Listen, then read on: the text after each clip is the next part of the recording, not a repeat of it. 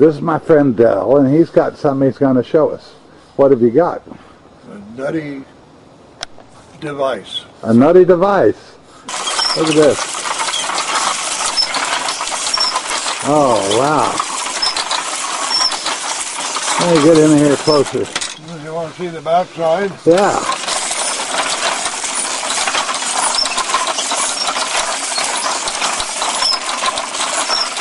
Very cool.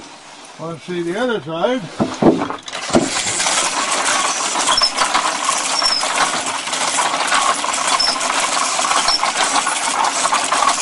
Just a nightmare I built. And it's all made out of wood. Yep. No nails, no screws. All wood, glue, and dowels. It's quite amazing. Hardly know where to point this thing. The only thing is you get tired of turning the crank. Well, I bet there are plenty of kids who'd like to help you.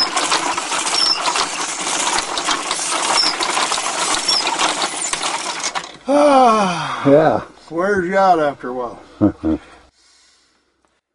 It has 4 gears working off of it, 2 on the outside on each side and 2 on the inner gear on each side, and they're alternating.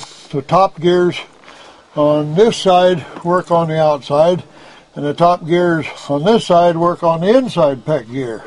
And the side gears on this side work on the outside, and the side gears on this one side over here work on the inside gear. See, there's a gear on the inner part there. You can see it over here. I think I'm getting brain lock here. Right there. Trying to. And then this is off-center gear that turns this cage gear different speeds because it's off-centered. It's those different speeds. Yeah. And then, of course, these are chains and sprockets. And this is an escapement here. It only turns. This only turns 1 peg at a time. From every time this thing comes around, it turns it 1 peg at a time. And then that operates this, where it makes these turn so they roll. Of course, this patterned after a fly ball governor, and it works in this gear here. Kind of hard to see. This peg gear works in this holes in this gear here. This is just a chain tightener here. And then here's some more bell cranks that work off of a crank down in there. And this is a converts rotary motion into reciprocating motion. And then this is another one that works for reciprocating motion, or rotary motion into reciprocating motion. This device here going around raises this frame up and down, different speeds. And this is a rack and pinion type gear here. This going back and forth on this crank here makes this go at a faster speed across the bottom than it does across the top. So it takes longer to go in this arc than it does to go across the bottom.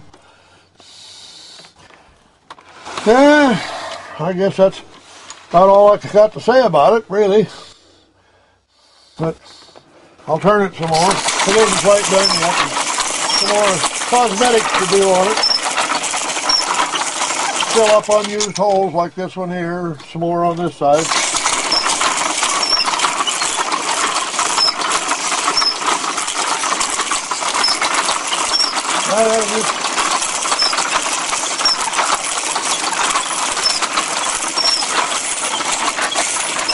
Well, it was quite a chore to figure out how to build it, design it, make the parts work.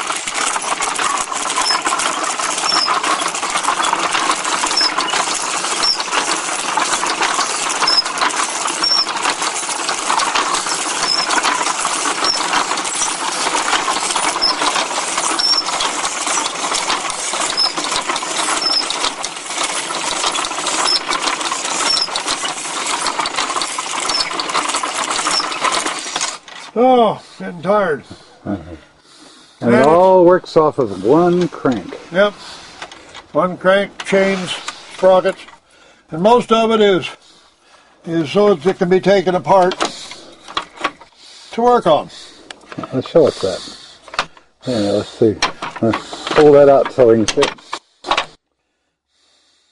Oh yeah. Has a transmission. It's made out of various woods. This is zebra wood. This is purple heart. This is a bay tree that was beside my house for a while. Made that. This is Osage orange. More purple heart. This is maple, of course. And I can't quite remember what this wood is. Let's see. I don't remember what that is. I don't know. It's made out of various hardwoods. It all goes back together, held together with pegs.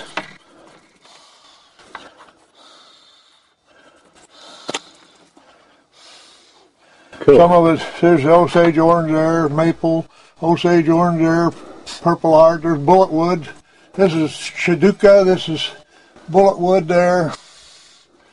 And this is black walnut and purple heart. This big gear here. Of course, these are purple heart with Osage orange knobs. These are all black walnut. This is.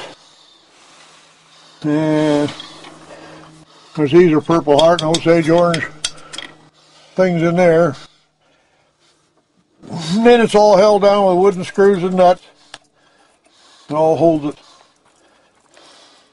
Threaded rods through the whole works, so you can take it apart.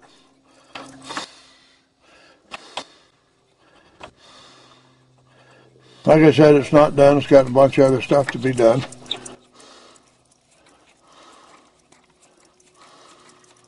There's oak, there's maple, there's all different kinds of woods in it.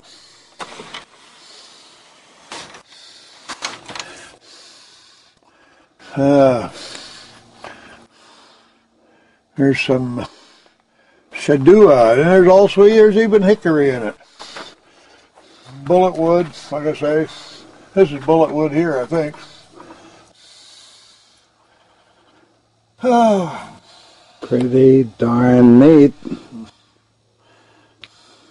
Something to drive you nuts, keep you awake most of the night. Give a smile to the audience. This is incredible thing that you've made, Del, and you made one before I know of, back in the middle 80s. Yeah. But it was about half the size of this, and not near the complexity either. No, this is my crowning achievement. I don't know whether I'll ever make anything again like this. You're going to start on another one right away? No.